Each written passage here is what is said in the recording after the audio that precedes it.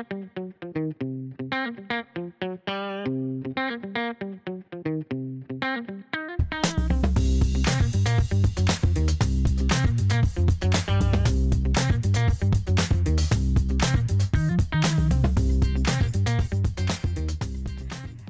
New Year! Oh yeah, oh yeah. Hey TC Kids! If this is your very first time joining us, welcome.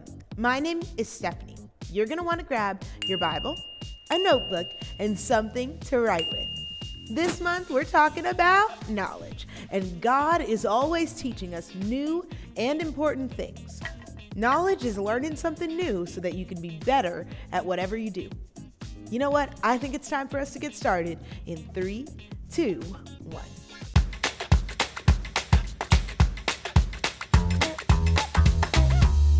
Who's got their thinking caps on today? Well, if not, you better put it on because you're gonna need it. We're about to play Bible Name or Element. The rules are simple. I'll read a name, and you have to decide if you think it's from the Bible or from the periodic table. If you think it's from the Bible, then cheer and clap as loud as you can. But if you think it's from the periodic table, then I want you to throw your head back and laugh like a mad scientist.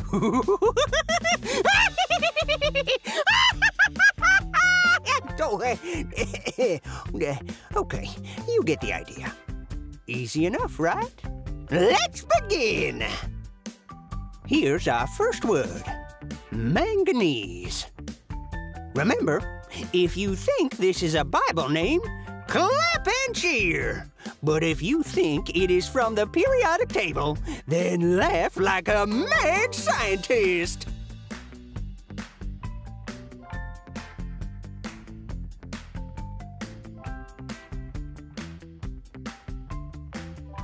Time's up!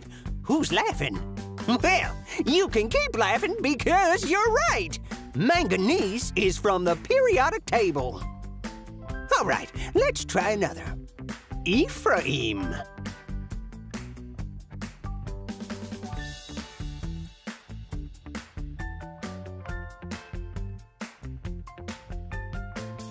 Time's up. Are you laughing? If so, you should be clapping. Ephraim is the name of Joseph's second son in the Bible. Here's the next one. Habakkuk.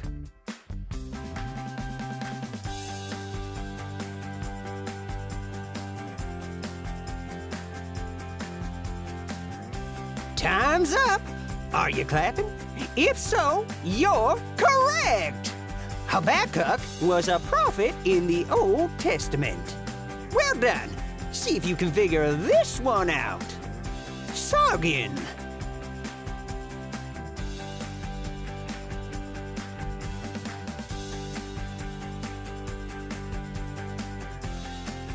Time's up. Who's laughing? Because you should be clapping.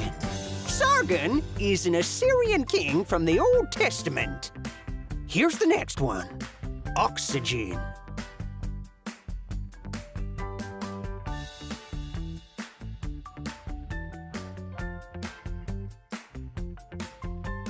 Time's up. Is everyone laughing now? Because oxygen is from the periodic table. Here's the last one. Epaphras.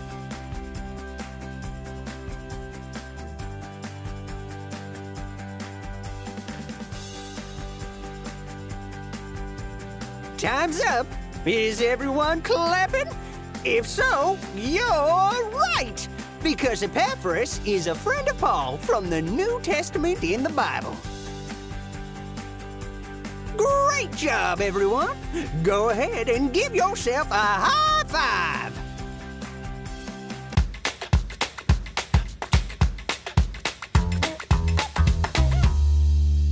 Hi, TC Kids. I am Alejandra, and today I get to share with you the bottom line. And I wrote it down in my notebook. Okay, and you should do it too. Do you know what the bottom line is? No, but this is what it is. Never stop searching for what is true. Say it with me. Never stop searching for what is true. I'm gonna write it down again in my notebook, okay? never stop searching for what is true. Oh! Don't forget to write it down in your notebook.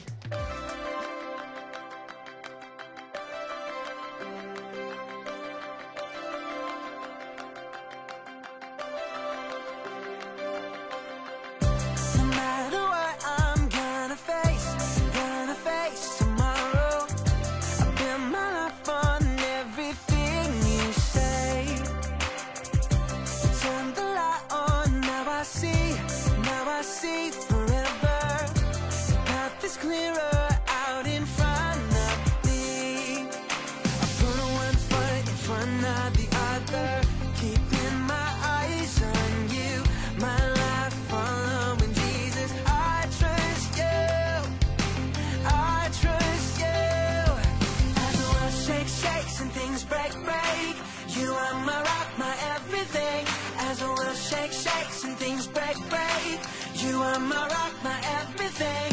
As the world shakes, shakes and things break, break.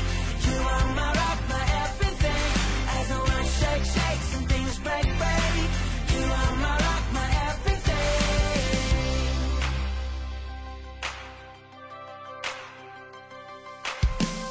No matter what I'm gonna face tomorrow. I build my life on everything you say. Turn the light on, now I see forever. The path is clearer out in front of me. I put one foot in front of the other, keeping my eyes on you. My life following Jesus, I trust you. I trust you. As the world shakes, shakes and things break, break. You are my rock, my everything. As the world shakes, shakes and things break, break. You are my rock, my everything. As the world shakes, shakes and things break, break. You are my rock, my everything. As the world shakes, shakes and things break, break. You are my rock, my everything. As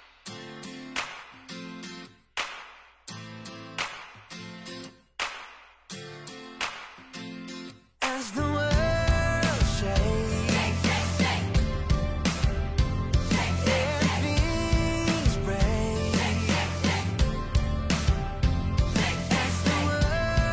shakes, and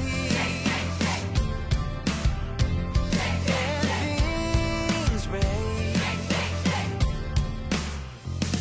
As the world shakes, shakes and things break, break. You are my rock, my everything. As the world shakes, shakes and things break, break. You are my rock, my everything. As the world shakes, shakes and things break, break. You are my rock, my everything. As the world shakes, shakes and things break, break. You are my rock, my everything.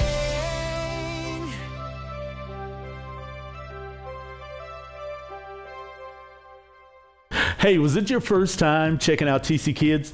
That means that you are a VIP. Now, VIP stands for very important person, and that is you. So click the link below right here that says I'm new to TC Kidz. Can't wait to meet you.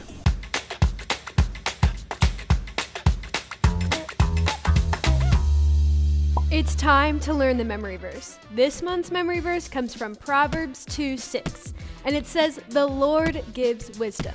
Knowledge and understanding come from his mouth." Wow, what a cool memory verse.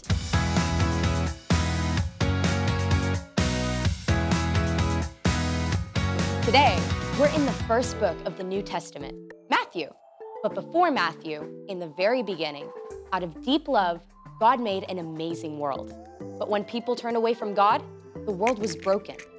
God made a plan to draw people back to relationship. So at the right time, God sent a tiny baby to be born in the small town of Bethlehem, God's very own son, Jesus. Which is where our story starts. Take it away.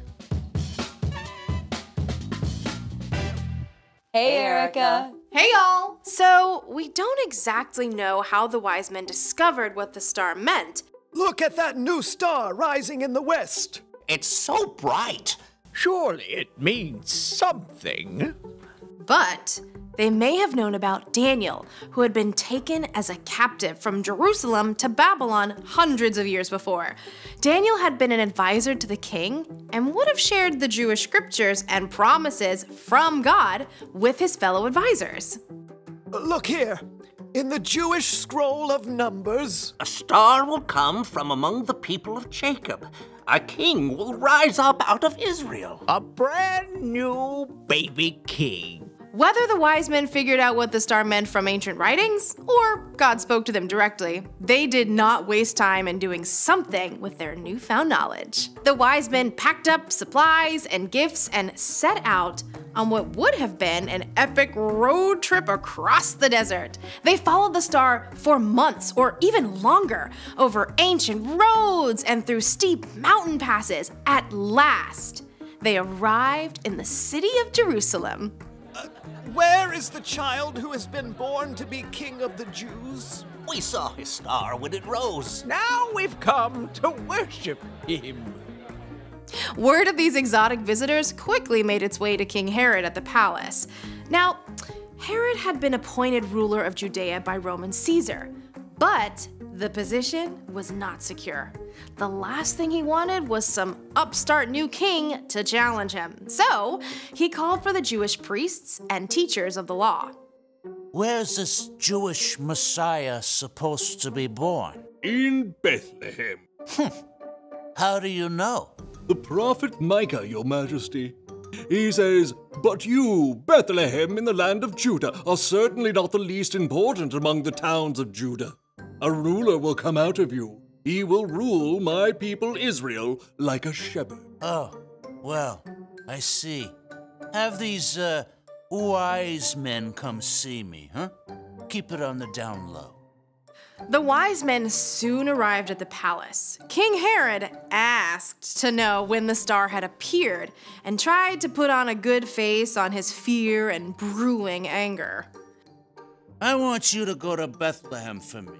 Search for this child and report back when you find him. Then I can go and, worship him. King Herod had no intention of honoring Jesus. In fact, he wanted to get rid of him. But the wise men didn't know this. They went on their way and were filled with joy when they saw the star again. It went ahead of them until it stopped right over the place where Jesus and his family were staying. Look, it stopped. This must be the place. I'll knock. The wise men were welcomed into the home by Mary and Joseph.